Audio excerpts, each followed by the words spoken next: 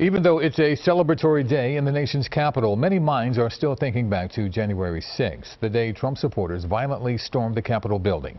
And now we are getting new details on the alleged role of a Harrisburg woman. Joe Holden reports. Well, despite saying she would not be taken alive, Riley June Williams from Harrisburg surrendered to federal authorities. She has been hit with 4 federal charges in connection to her alleged actions inside the U.S. Capitol building. 22-year-old Riley Williams had plans to sell Speaker of the House Nancy Pelosi's laptop to a friend in Russia, who would in turn then sell it to Russia's intelligence agency. That allegation is among the most damning in a 9-page summary filed by federal prosecutors on Tuesday. And it comes with a federal charge that could send her to prison for 20 years. Williams was arraigned and held pending a preliminary hearing on Thursday. Video purports to show Williams traveling through the Capitol, directing rioters upstairs.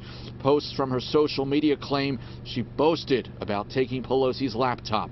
Philadelphia defense attorney Bill Brennan spoke with us about the case. And while his firm is representing some defendants who were outside the Capitol building, he is not involved in the Riley Williams prosecution. Joe, it's not like she took the Speaker's lipstick tube. It's her laptop.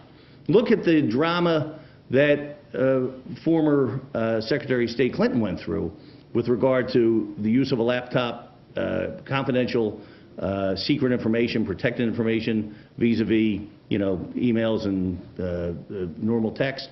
I mean, who knows what could be on that particular laptop if she did in fact take it. The item that she's accused of taking is a very sensitive item. I'd rather have the podium guy than have her. Williams' court-appointed counsel told a magistrate yesterday she was prepared to present evidence claiming at least some of the allegations were false. Another hearing is set for tomorrow. In Center City, Joe Holden, CBS 3 Eyewitness News.